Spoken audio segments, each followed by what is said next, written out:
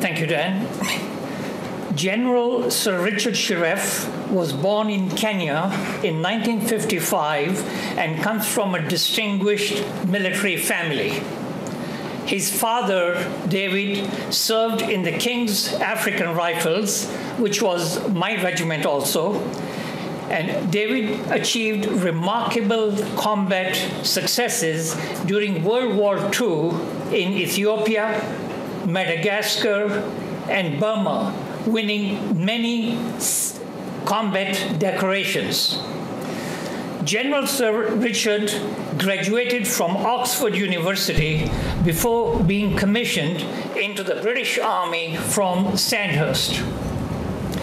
In his 37-year career, he commanded troops on operations at every level from platoon to division.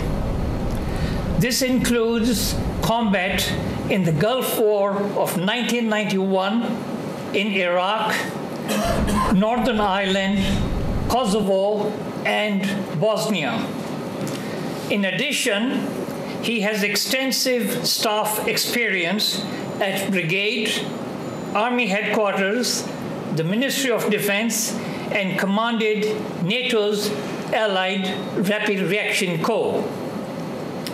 His final military assignment was NATO's 4-star Deputy Supreme Allied Commander Europe, a position once held by Field Marshal Montgomery. In addition to these accomplishments, he is an honorary fellow of Exeter College, Oxford. In 2016, he published a book titled 2017, War with Russia. It became a bestseller and has been published and has been translated into 8 languages. Also, in 2016, he co-founded Strategia Worldwide Limited, a global risk advisory company. He's a regular contributor on security and defense issues on BBC, ITV, and several other media outlets. Ladies and gentlemen, General Sir Richard Shirreff. Kamal, thank you very much indeed for that introduction. It's great to hear you again after so long. I hope you're keeping well. And I'm so pleased you mentioned the King's African Rifles, and you can probably see my father keeping a watch over me on my over my left shoulder to make sure I stay on track. Ladies and gentlemen, it's a pleasure also and a great honor to be addressing you today in Toronto, and I'm only sorry that geography has prevented me from being with you. So I'm speaking to you from my home in the village of Tills Head in the heart of Salisbury Plain. As Kamal said, I was the Deputy Supreme Allied Commander Europe. Now, we're all prisoners of our experience. I stepped down in April 2014. So as you can imagine, the last couple of months or so were very much taken up with watching what was going on in Ukraine, the Maidan revolution, followed by the very professional and slick operation by the Russians to annex Crimea. And I say that not out of any admiration, but purely from an objective military perspective. The NATO concept of 2010 stated that Russia should be NATO's most important strategic partner. So to that end, as the DSACR, I was in and out of Moscow pretty regularly. I met General Gerasimov on a number of different occasions. Indeed, he came to visit, I invited him to visit SHAPE, the NATO strategic headquarters where I operated out of. And he had lunch with us at our home. And I spoke several times at the General Staff Academy. So when the Russians annexed Crimea, it absolutely came out of a clear blue sky and was a complete surprise to NATO, which I think is an indication as much as anything of the NATO mindset of the day. The scales came off, or they should have come off our eyes at that time, but they did not. And I want to take you to a speech that Putin made in the Kremlin on the 18th of March, 2014. Now, I heard one of your questioners say, Russia will never change. She was absolutely right, but it's a great shame that Europe, the rest of Europe, did not understand that. In that speech, the day Crimea was incorporated into the Russian Federation, Putin gave us a very useful insight into his thinking. And it's important to remember that and to look at those words because they are as relevant today, nearly 10 years later, as they were then. He majored on the threat the West posed to Russia. Time and again, he said, we were deceived. Time and again, the decisions were made behind our backs. And the same happened when they made their expansion to the West with the deployment of military structures on our borders. Once again, that old chestnut about NATO being the cause of all this. This grievance was set predictably in a historical context to make it resonate more. We have all the reasons to believe that the policy of containment of Russia that was happening in the 18th, the 19th, and the 20th centuries is still going on. And he warned the West to expect Russia to push back. If you press the spring, it will release at some point, something you should remember. As for Ukraine, we are not just neighbors, we are one nation. Kiev is the mother of Russian cities, and what he described as the latest events in Ukraine, he said, were the product of terror, murder, pogroms conducted by anti-Semites, Russophobes, nationalists, and neo-Nazis. That same revolting language that we hear again all too often today, deep in the Russian psyche. And his vision for the future, uniting Russian speakers under Russia as the desire of the people. The absolute majority of the people is clear. 95% of the Russian population think that Russia should protect the interests of Russians, even if it will worsen our relations at some point. And he was, of course, predictably reassuring about Russia's good intentions for the future of Ukraine and what he calls other regions by which we can infer. He means other states with significant Russian ethnic minorities. And here, of course, I think of the Baltic states, loyal NATO member states with significant Russian-speaking minorities. And it was that, in a sense, that was the trigger for the book that I wrote. He said, don't trust those who frighten you with Russia, those who say that Crimea will be followed by other regions. We do not want to split Ukraine. Well, he's right. He doesn't want to split Ukraine. He wants Ukraine incorporated in a second Russian empire. And of course, his words matched his deeds with the annexation of Crimea, an expectation back in March 2014 that he was about to invade Ukraine because we saw a significant buildup of troops, aircraft, tank divisions, tank armies, airborne divisions, all on the point of invading Ukraine. He pulled back from that and initiated a proxy invasion with the so-called establishment of the People's Republics of Donetsk and Luhansk. And the war in Ukraine started in 2014. By 2024, 2022, some 14,000 Ukrainians had been killed in that war.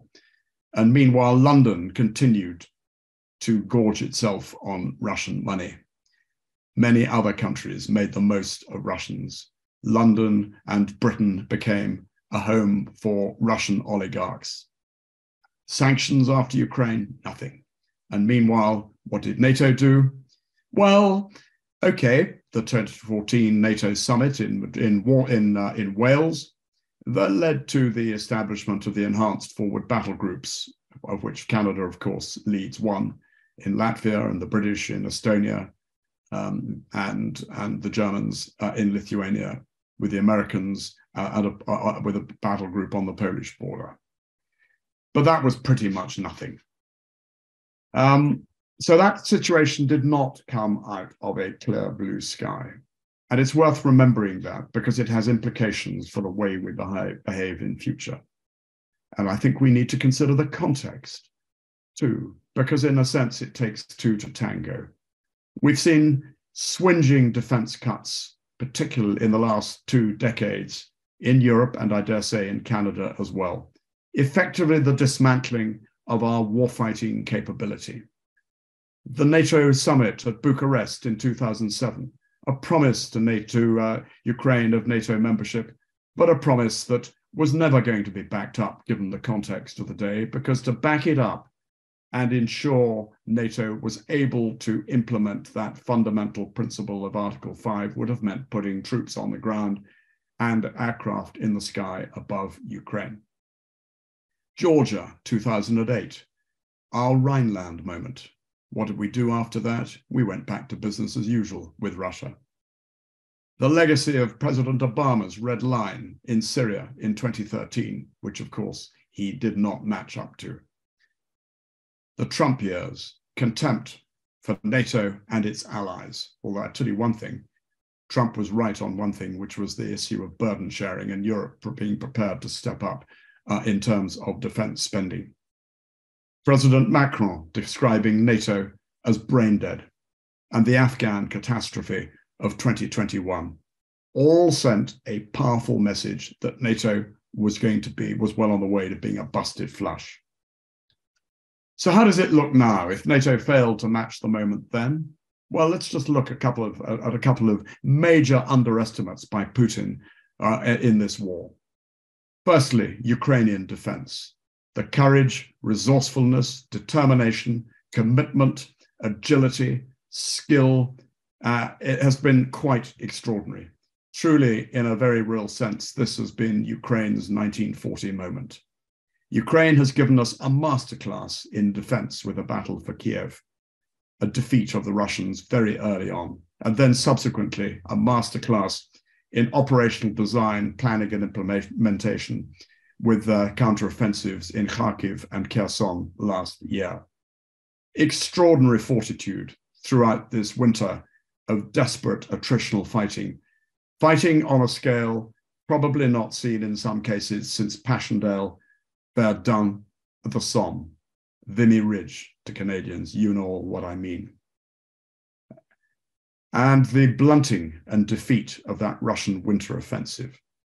I've no doubt there's more to come. And of course, we wait to see what follows. And that, as I heard the ambassador say so clearly, so much depends on this summer's offensive. And if there are any Ukrainians in the audience, I have to say I can't see you, although you can see me. Allow me to pay the most heartfelt tribute to the courage of your countrymen and women. Russian capability. We've got to be careful here. Yes, the Russians screwed it up right royally at the start. A failure of operational design, planning and execution, command, incompetence in combined arms operations, logistics, etc., etc. But never underestimate the Russians. Never underestimate your enemy. They have suffered staggering losses, but they are learning and adapting, and they will continue to play to their strengths. Mass artillery, mass attacks by expendable manpower, which they can continue to replace, as well as the horrific brutality as well. They are determined to outsuffer Ukraine and to outsuffer the West and its allies. What about NATO? Putin assumed that NATO would roll over and accept the reality. The converse has happened. Instead of less NATO, Putin's got more NATO. I was in NATO headquarters yesterday and the day before, talking to NAC ambassadors, and I can't tell you what a joy it was to see the Finnish ambassador there. And I've no doubt that we will see the Swedish ambassador there as well pretty soon. That NATO support has been critical to Ukraine. What you don't read about has been the extensive non-lethal support. The lethal support, although has been provided by NATO allies for very good reasons, has been provided on a bilateral basis. But it's been okay. It's been a pretty good show. But politically, the message could not be stronger.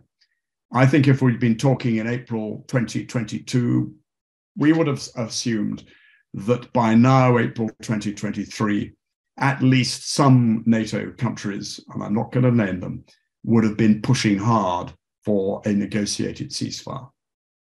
Less President Macron's visit to, in a sense, kowtow to President Xi recently. The NATO alliance is staying pretty firm on that. But is it enough?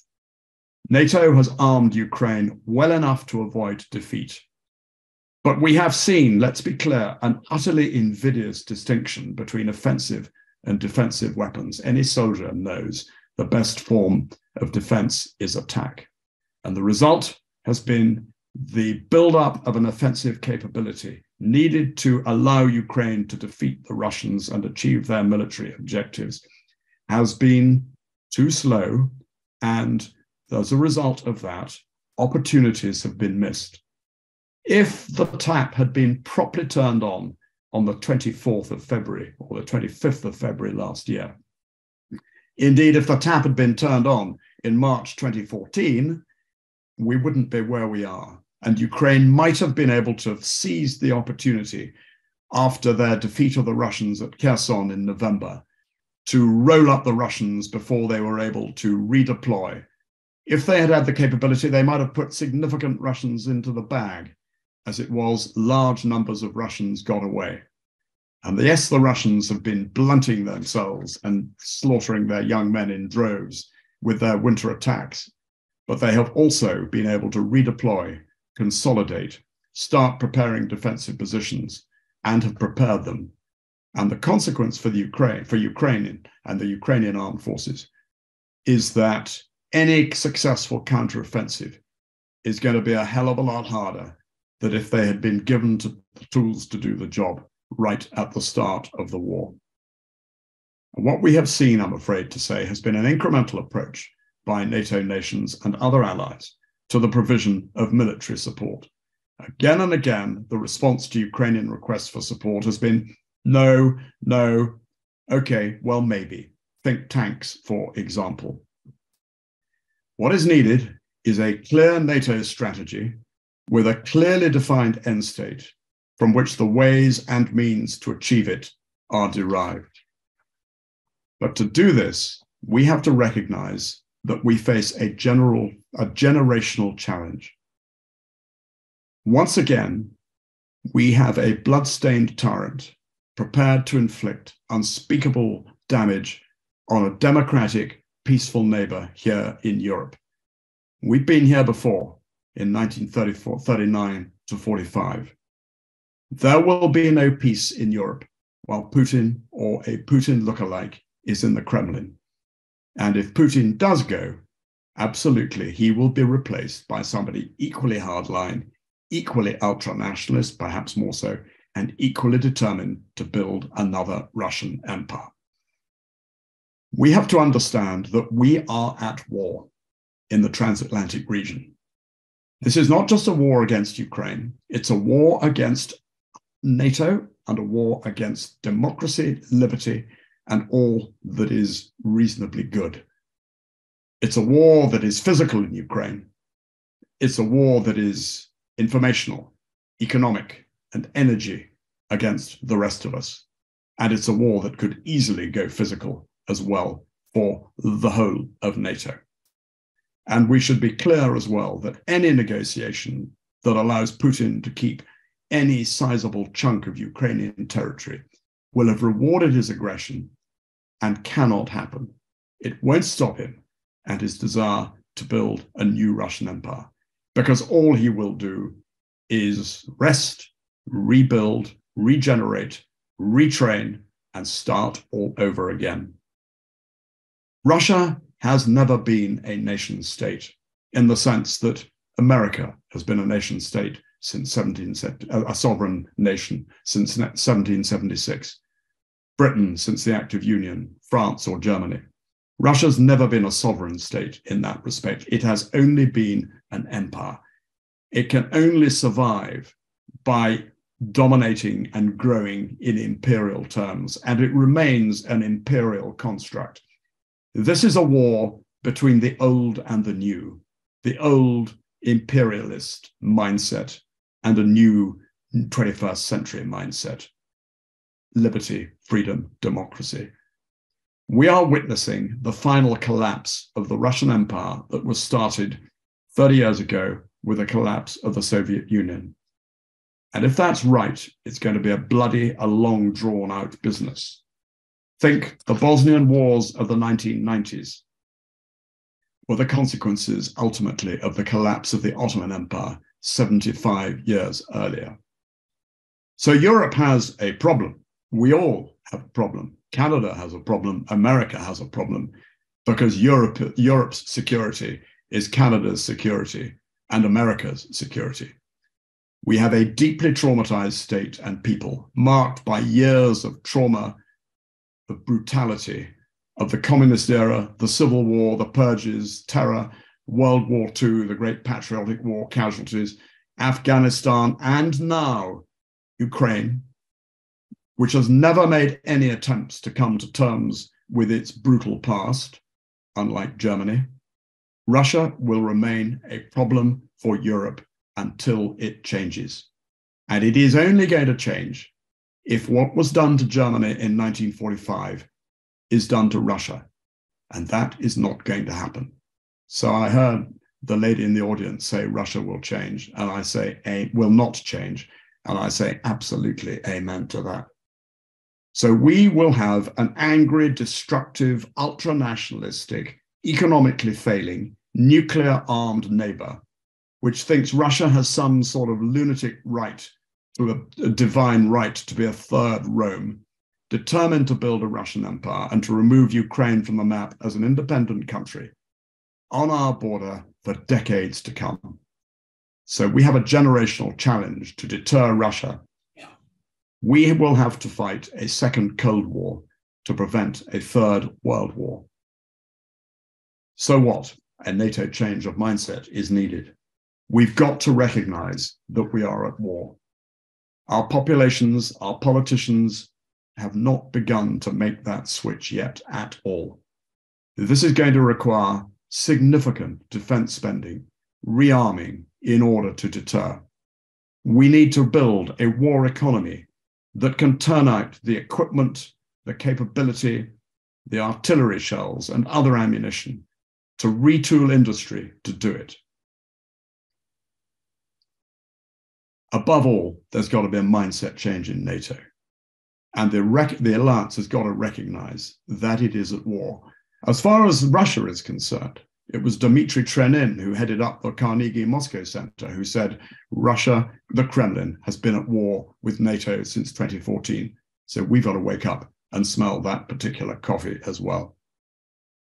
And if NATO fails to do enough to ensure that Ukraine prevails against Russia this year, we will face, without question, the need for direct and appallingly costly interventions in future. If NATO fails to match this moment, be assured some future successor of Putin will have another go.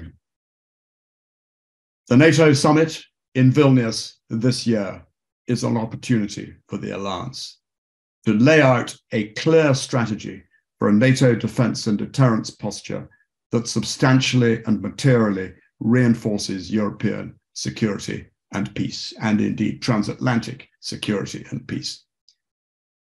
To state with a clarion call that there will be a band of deterrent steel along NATO's eastern flank, which underscores NATO's resolve to support Ukraine with whatever means are required to ensure Russia's defeat, that fully endorses Ukraine's war aims and announces a significant package of the sort of military assistance that casts away limitations on offensive capability for Ukraine and gives them the means to do the job to defeat Russia. Specifically, of course, things like ATACMS. Does Ukraine need to actually assault Crimea? Probably not. I would suggest the indirect approach might work better. Isolate it, get yourselves within range of Crimea, particularly with long-range precision missiles, and then make it impossible for the Russians to hold it. That would be a total humiliation for Putin.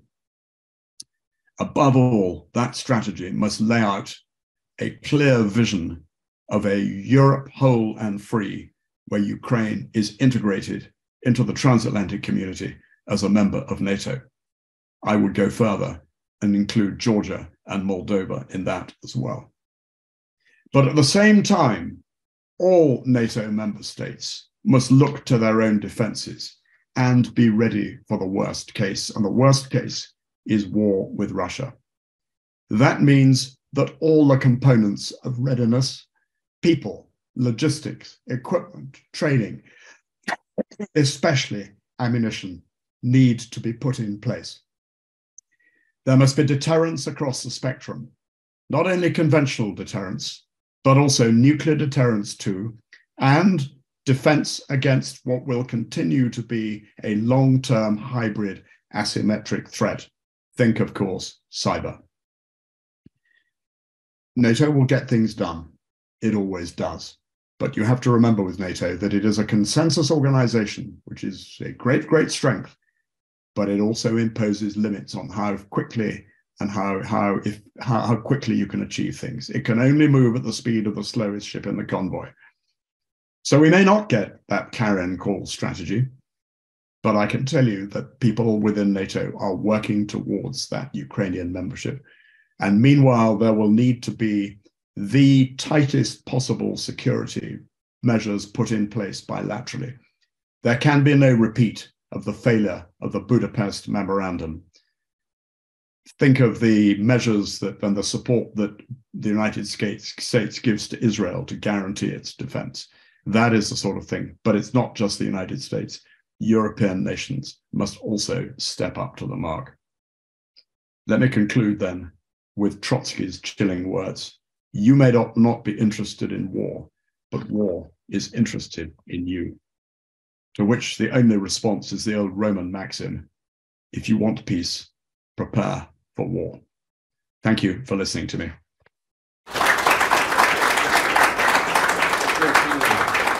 This has been another in our series of webcasts produced by the Royal Canadian Military Institute in Toronto as a public educational service.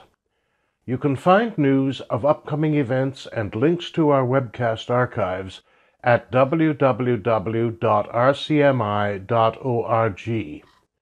On behalf of the RCMI, this is Eric Morse saying goodbye for now, and thank you for joining us.